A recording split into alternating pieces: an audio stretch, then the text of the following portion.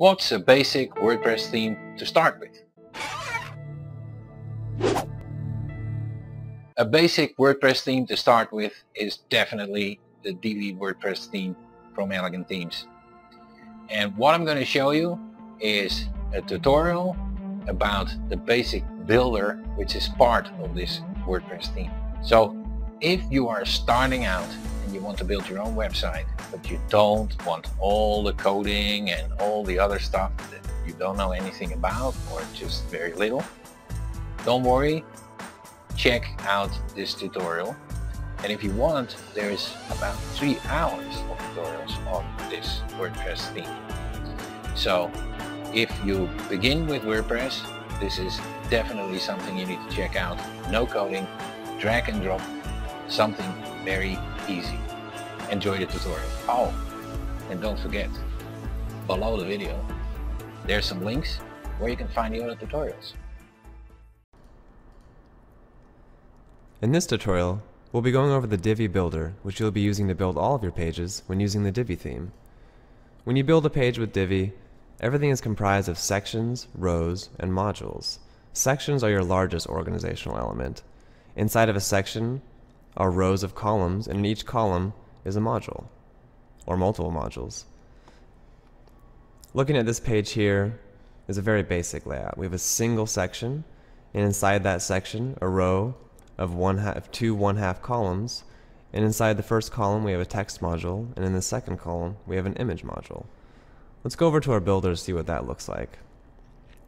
This blue section here, that's the section. The green here, that's the row. It's a row of 2 columns, and in each column is a text module and an image module. Settings are available for each of these. You can see the icon here is the settings icon. So sections have various settings, as well as the modules, but we'll get into more of that later. Now you can have any number of sections on your page, so let's add a new one to see how it works. I'm going to click the Add Section button. You can see that all sections need to have a row, so your first row has already been added. You just need to choose how many columns you want inside of it.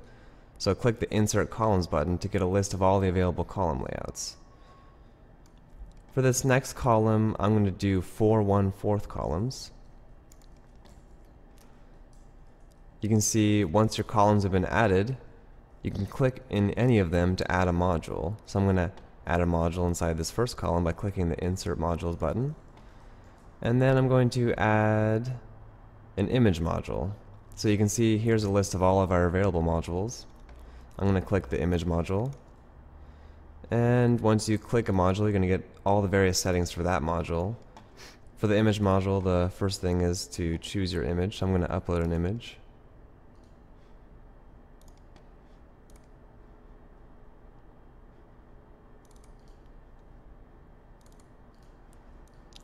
I'm going to upload all of these. And I'm going to set this image as the image for this module. I'm going to input my alt text. I'm not going to link this anywhere. I'm going to have the animation fade in from the left and save. So once you've added a module, you can see that it appears here. And you can take your modules and put them in anywhere really. So if I want to drag it to this empty column, I could do that. Or I could bring it up here and put it underneath or above my other image. Let's put it back where I started from. Now if we preview our changes here, you can see that this new image has been added down below our other section. So let's add some more images pretty quickly here. Just going to add these other images that I just uploaded in each of these columns.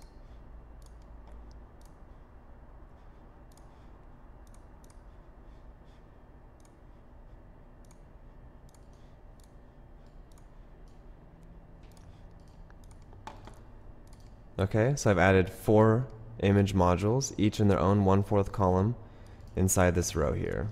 So let's take a look at what that looks like. There we go, we have a section with the 1/2 column, 1/2 column, a text module in the first column, an image module in the second column. Below that, we have a new section with a 4 1/4 column row, and in each column we have an image module. Now let's go.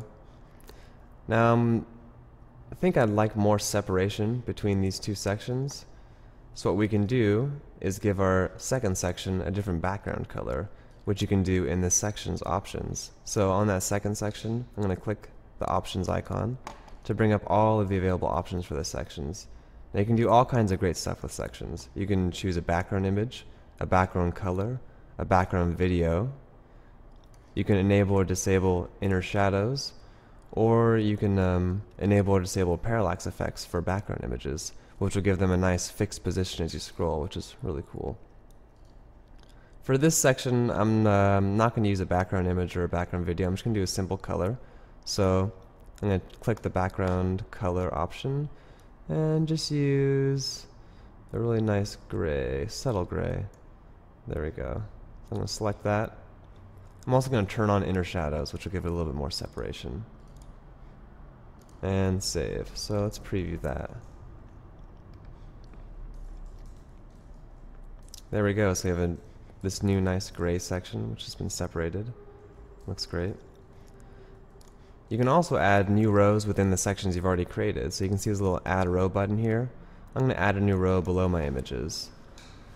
Let's see, I'm going to click the insert layout or insert row button. And for this, let's do another 1/2 1/2 column. So you can see a new row has been added. Now these can be rearranged at any time by dragging and dropping, which is great. And you can also take your rows and put them into different sections. So if I wanted to take these images that we created earlier and put them inside the first section, up above my other images, I could do that. Let's take a look at what that looks like. There you go. You can see the images have been added to this row, or this section, above the previous row. Let's bring them back down to where they belong. And so below this, I've added my new row with 2 1/2 columns. I'm just going to put some text in there for now. Keep things simple.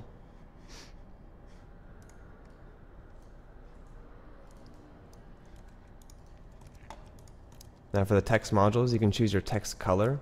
So if you have a dark section, you know we just chose our section background color. It's a light gray, so I want to keep my text dark to make sure it shows up nice. But if you had a dark background color, you can make your text light instead.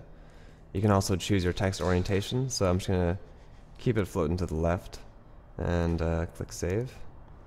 And in here,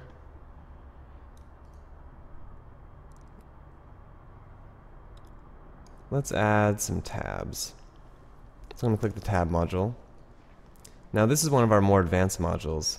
Within the tab modal window, you get to add tabs with, you get a new setting for adding tabs. So you'll see this button here, it says add tab. You can click that to add a new tab. You can choose a title for the new tab. I'm just going to call it button. That's simple, and then add some text. So add a new tab. You can add one more. Button 2. Add some text. Save. There we go. So we just created a tab module with 2 new tabs. Now you can adjust the order of the tabs by dragging and dropping as well. And you can choose an admin label. For all of our modules, you can choose an admin label, which is great. So if you have a lot of modules on your page and they're all called tabs, it's going to be hard to remember which one is which, so you can change that. So I'm just going to call this details. And you can see it changed the label here. So where this would have said tabs, it now says details. And let's see what that looks like.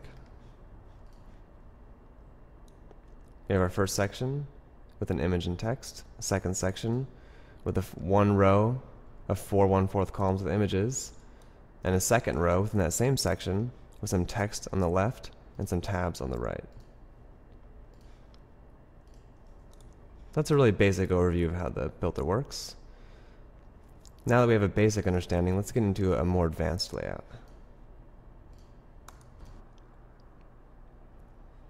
With the combination of sections, rows, and modules, you can build just about anything. It's really great.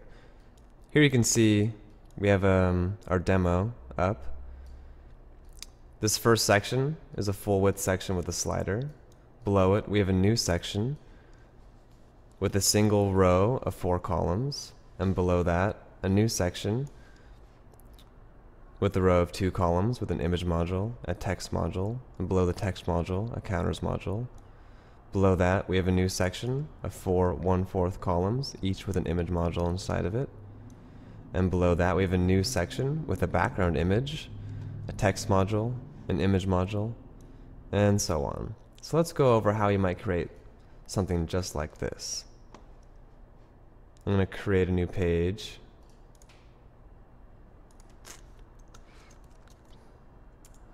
Call it homepage test. Now when you're creating a new page and you want to use the builder, the first thing you want to do is click the use builder button. Now if you already have some content in your page, just add something here. That content will automatically be added to the builder within a full column row within a text module. Let me show you what I mean. I'm going to click use page builder. The old text editor goes away and the builder editor comes up, and you can see that a text module has already been added. This is just because there's already content within my page. So if I look at this, you can see that what I just wrote is in here. Now if at any time you want to go back to the default editor, you should be warned that all of your builder content will be lost and your page will be reverted back to its original state. So if I go click on use default editor, give you a nice warning, click yes, and now I'm back to where I started with a little bit of text I just added. Anyways, I want to start from a blank page, so I'm going to keep it blank and I'm going to click the use page builder again. There we go. We have a blank row inside of one section. Now, to start things off, if you're looking at our home page, the first element is a slider. Now this is actually a unique element because it is a full width slider. You may have noticed that there is an add section and add full width section button. The full width section is a little bit different than a normal section. It has a different set of modules that each extend the full width of the page, which gives some cool possibilities. So for example, this full slider, which usually would have been cut off at a fixed width, because it is in a full width section, it gets to extend the full width of the page, which looks really cool. So let's create one of these. I'm going to add a new full width section by clicking the add full width section button. You can see that full width sections are purple instead of blue, which visually separates them a bit so you can know what you're editing. And when I click the insert modules button here, you get a different list of modules. There's only a couple full width modules right now. So let's add a slider. I'm going to click the full width slider button.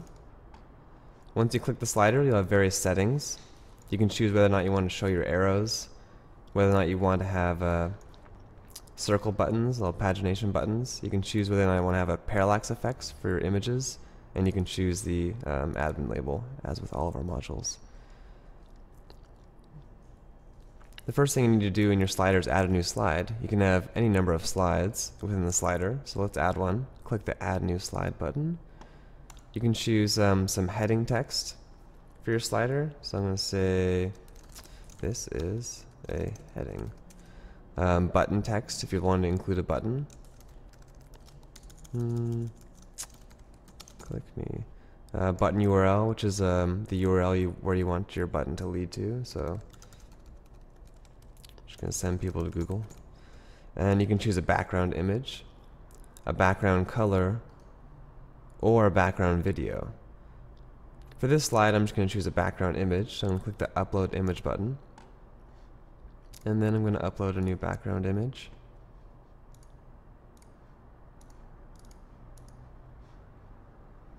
Actually, I'm going to upload all of these because we'll be using these for the page.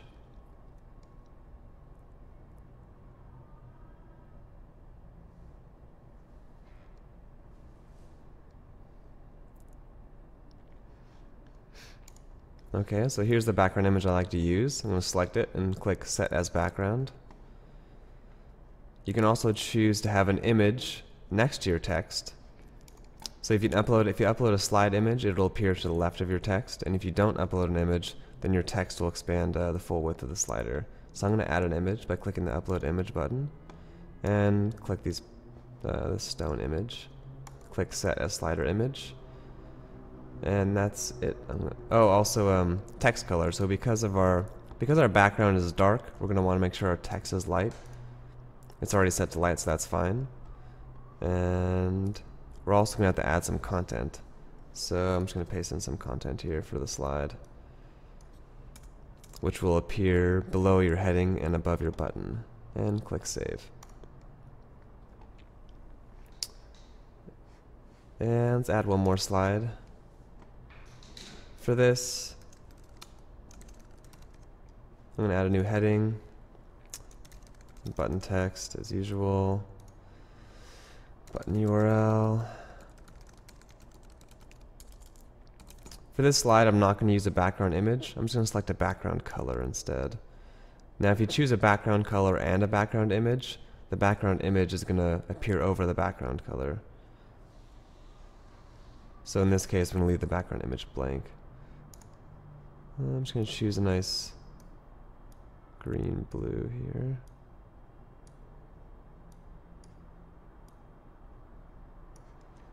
And I'm going to add some content as before.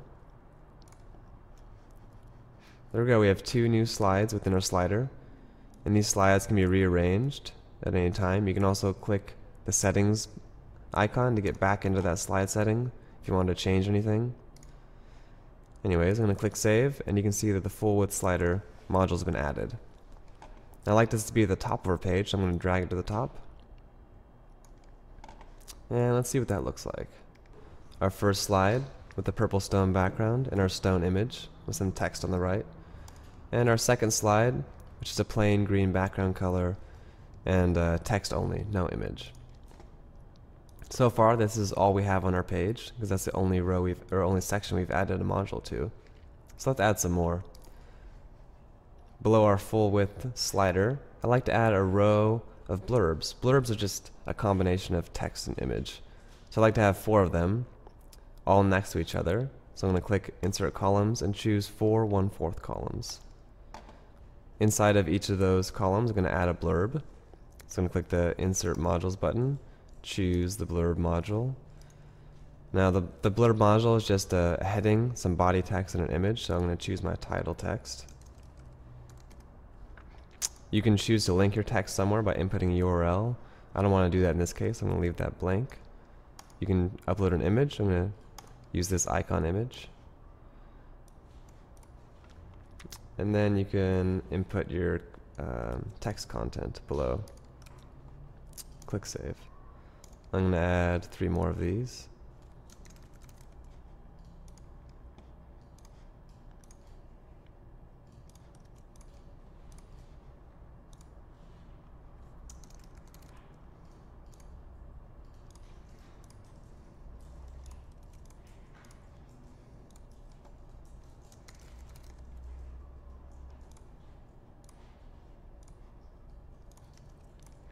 There we go. I've added a module into each column, 4 of them in a row.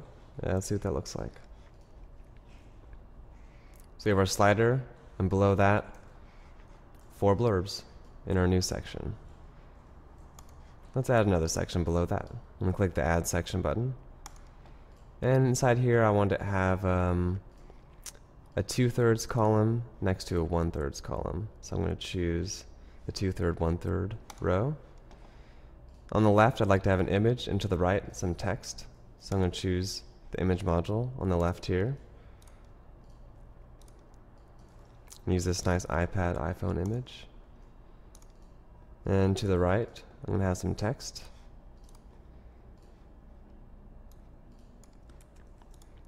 Have a line to the left, keep it dark, and click Save. Now you can also add any number of modules within a column below other modules by clicking the Insert Modules button. You can see here. So below the text, I like to add some counters, which are nice like stat bars. So I'm going to click the Insert Modules button and choose the Animated Counters module. You can add a new bar to your counter by clicking the Add New Counter button. You can choose a title and a percentage. I'm going to add a few more.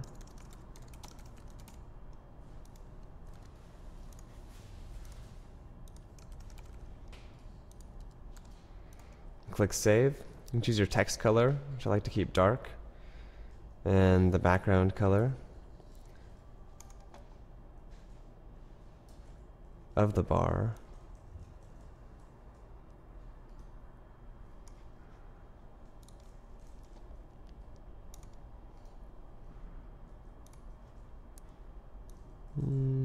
There we go. Okay, so now let's see what that looks like. We have a slider, 4 blurbs, an image, some text, and some counters. Now I'd like to add some separation between these two sections, so I'm going to adjust the settings of our third section here and give it a gray background color.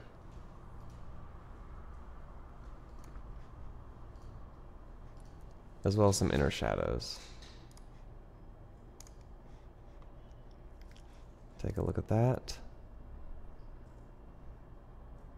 There we go, it's looking really nice. Now below that, if we're sticking to our demo layout, I'm going to add 4 more images, some icon images, which represents some of the great features we support. MailChimp, WooCommerce, WPML. So let's do that. Go back to our builder. I'm going to add a new section. And in this section, 4 1/4 columns. And in each of these, I'm going to add an image. Our logo images as seen here.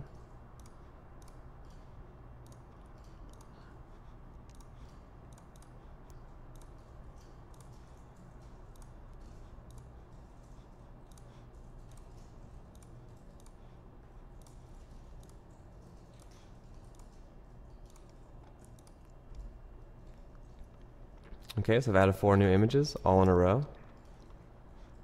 Preview those changes. Got our slider, our 4 blurbs, our image, text, counter, and these 4 new images below that. Alright, let's add a new section with a background image. This is a great feature of sections because they expand full width, and if you add a background image, it creates a really cool separation between the section above it and below it. So let's add a new section. And for this section, I'm going to add a background image instead of a background color. So I'm going to click the settings icon, and I'm going to upload a background image. And choose this one.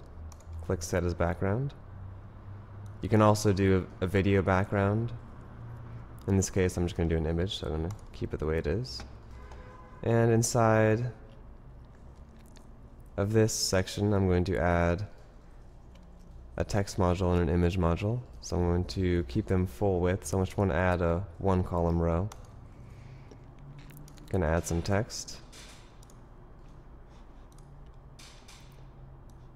Now because this text is sitting on top of a image, I like to make sure that the text color is light. That way it shows up. And I'm going to center this text. Click Save. And below this text, I'd like to add an image. So I'm going to click the Insert Modules button again. Click the Image module. I'm going to add this nice iPad Air image. I'm going to fade it in from the top.